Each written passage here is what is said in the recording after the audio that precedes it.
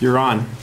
Do this year's presidential elections feel like a little extra to anyone else? It seems as though how politicians appear on camera on social media is beginning to matter more than their actual platform. Although media has always influenced public policy, it seems as though their role is evolving from a linkage institution from the government to the people to a main determinant in the presidential election. Well, the rise of a certain individual in politics definitely causes me and the rest of the world to raise an eyebrow at the United States. Hello, my name is Esmerelda COF, and today I'll be discussing how Trump's rise in American politics is the result of a spoiled and capitalist linkage institution. This unnecessary capitalist shift in the media's portrayal of politics can potentially harm U.S. global relations, threaten fundamental American values, and ultimately harm American perspective of current issues, if left unchecked. I'll be going over two contentions, the modern media coverage, as well as the emergence of Trump, as well as going over particular impacts. So with my first contention, the modern media coverage. It's capitalistic, as we know. In America, that's not much of a surprise, considering that we are a capitalist nation. Media organizations shorten, simplify, and exaggerate news to get more profit and consequently more viewers, and it's just this ongoing relationship. This process is known as sensationalism, and according to Ransohoff, MD, who studies the dangers of sensationalism, he says, because democracies rely on an informed citizenry to debate and decide among policy choices, sensationalism may threaten effective involvement by desensitizing the public to information. DailySource.org actually went on further to say that if we really wanted to get educated, nonprofit media organizations rate far higher on educating the public than for-profit entities. Scrolling down any internet social media, you'll see that it's a lot more easier to come in contact with profit organizations and to get their opinions rather than nonprofit organizations. After decades of sensationalism, America is consequently full of misinformed entertainment junkies and news industries waiting to make a quick buck on the next big thing. Presidential election years are huge and amazing for newscasters for this very reason, but the emergence of a Trump is even better. Back when Obama was first running for president, John McCain made the accusation that Obama was like the Paris Hilton of politics because he was receiving all of this undeserved attention just for being African American. Well, today I'm making the assertion that Donald Trump is the Kim K of politics. Kim Kardashian, for those of you clarification. By looking at the origins, qualifications, and even the personality traits, I'm sure you'll agree with me by the end of my speech. Both are capitalistic products of elite first class that use their own controversial stigma and media to their advantage. We know them as reality stars. Trump had his own TV series, for those of you that didn't know, The Apprentice, which had about 7 seasons, and Kim Kardashian was keeping up with the Kardashians.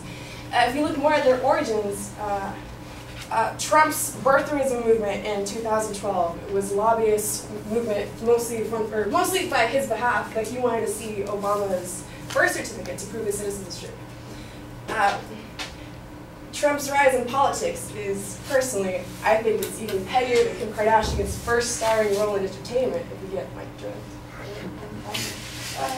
When questioned about it in 2013, Trump said, "I don't think I went overboard. Actually, I think it made me quite popular. I do think I know what I'm doing." Despite his popularity, does he really know what he's doing, though? His qualifications for presidency, at least there's none involving politics. It's a lot similar to Kim's famous for being famous approach in life, I guess. But as mentioned before, the media has always been around to promote presidential campaigns. However, what makes Trump different?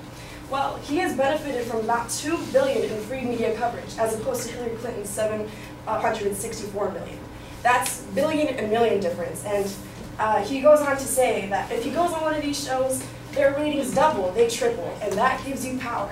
This is actually true because Fox News Channel, CNN, and MSNBC have all gotten really good ratings after he went on their shows. Not just that, but if we look at other appearances that Donald Trump and other politicians have made, it definitely goes to show that media has a firm grip on politicians and what we believe to be true. It's a mutually beneficial relationship between Trump and the media, hence the spoiled and the spoiled linkage institution. But what about the people? Well, we're just forced to kind of legitimize whatever broadcast coverage is on, no matter how biased the news is or how underqualified Trump really is. Tying it back to Ransohoff, because democracies rely on an informed citizenry to debate and decide, if we affect what we're exposed to, we're affecting our own outcome as well. Moving on to the impacts. The negative stigma and controversy that surrounds Trump, this reality star, reflects America horribly. U.S. News even went on as far to say that in Trump, the world sees the ugly American. The UK and Mexico have already suggested banning him. And global leaders from South Korea, Argentina, Germany, and even the Pope have already advocated against him. I know he preaches a lot about making America great, and I'm not going to go into detail about a lot of his controversial discussions because that's not what my speech is about. However, Good luck making America great again with all of his severed alliances because of his personality. However, the spoiled institution isn't all that bad. We're probably going to see a lot more non-politicians in politics, which probably means better representation and a more responsive government. We already have celebrities like Will Smith and Kanye West saying, yeah, I'm going to run for president. If he could do it, why can't I? Well, we also risk getting more Trumps. At the end of the day, as theatrical as it may be, the US government is not a reality television show. The presidency should go to the best candidate that has the most to offer America, not which candidate will be able to receive the most from America. But if we don't address the spoiled linkage institution soon, more Trumps will attempt to run for presidency, or even worse, Trump might actually win. I encourage you, my fellow peers, to actually look at the president's platforms and see what you agree with and what you don't, because that's honestly the best we can do for ourselves. It's the least we can do for ourselves, because America deserves it. Thank you.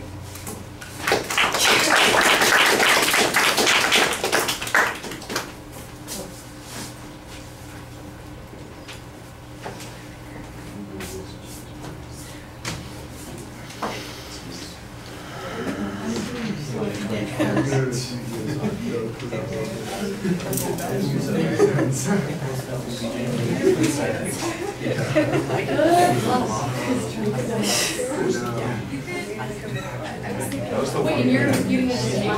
Yeah, I know you can do it. I'm probably just going to go about. I'm going to go pretty creative. Good luck.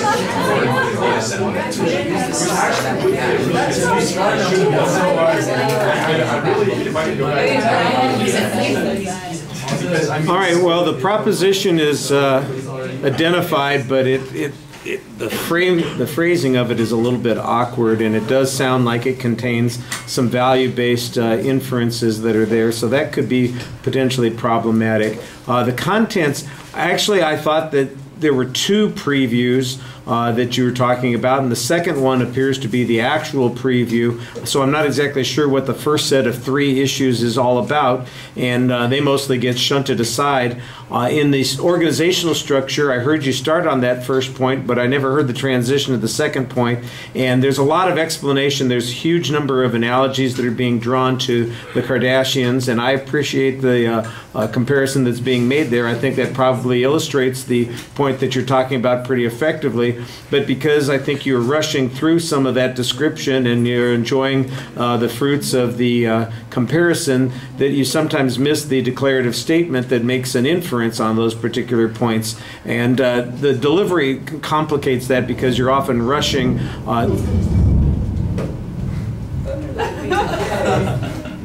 The heck you say?